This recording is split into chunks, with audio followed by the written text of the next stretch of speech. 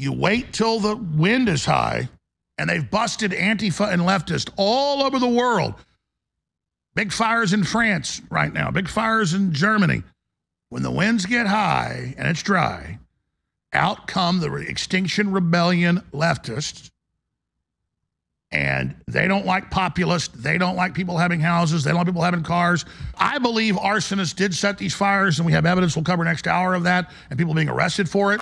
What's up, everybody? Major Retired Richard Ojeda here, and so this is staged, but it wasn't done with a laser. Right-wing nutjob Alex Jones has reached into his nasty top hat again and pulled out the same old crisis actor rabbit accusations. This is staged, but it wasn't done with a laser.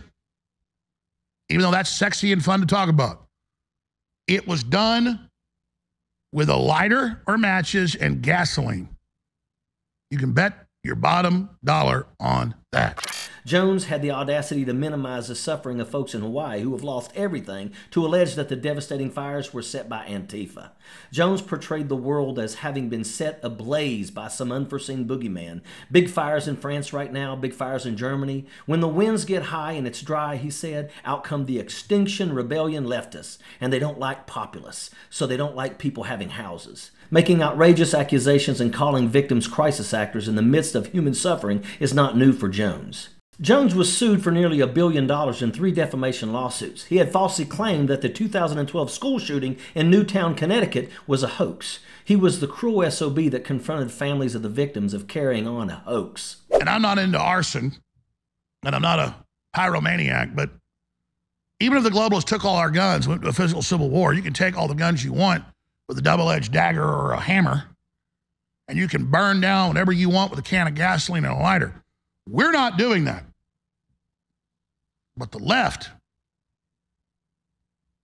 they've been caught all over the country. And you know what the big tell is of hundreds?